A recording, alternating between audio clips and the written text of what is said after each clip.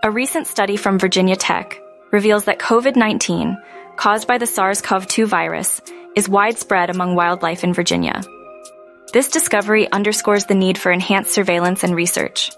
The study, published in Nature Communications, found the virus in 6 common backyard species.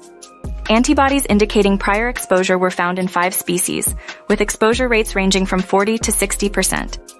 Genetic tracking confirmed human-to-animal transmission and unique viral mutations.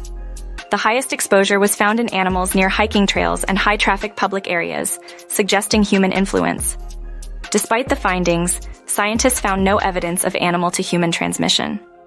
Carla Finkelstein from Virginia Tech explained, "The virus can jump from humans to wildlife when we are in contact with them." The study highlights the need for broad surveillance and further research on how the virus spreads among wildlife. Joseph Hoyt from Virginia Tech emphasized, "There is a lot of work to be done to understand which species of wildlife, if any, will be important in the long-term maintenance of SARS-CoV-2 in humans."